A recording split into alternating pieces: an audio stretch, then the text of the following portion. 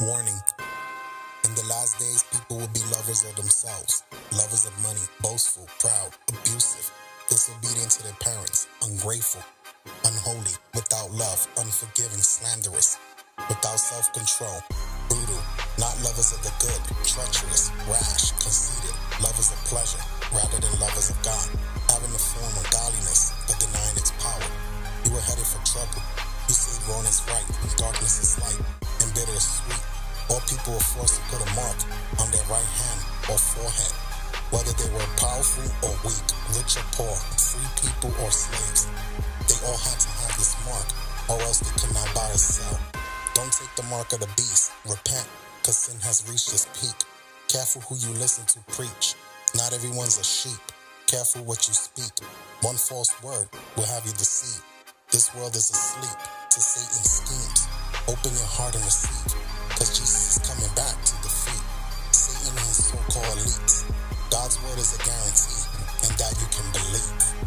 Brother Abel, hold up, wait.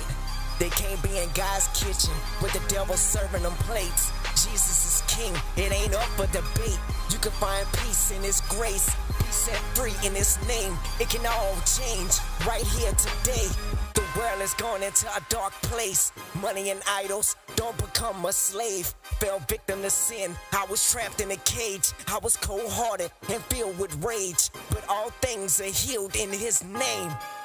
Jesus, who left his home in glory to fulfill the prophecy, not just a story, to save the ones he so loved. I'm talking all sinners, murderers, addicts, prostitutes, and thugs.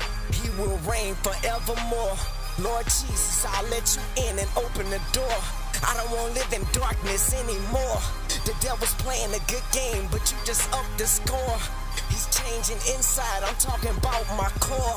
I will worship your name forevermore, because it's my soul you have restored. Yeah, it's because my soul you have restored. I will worship your name forevermore.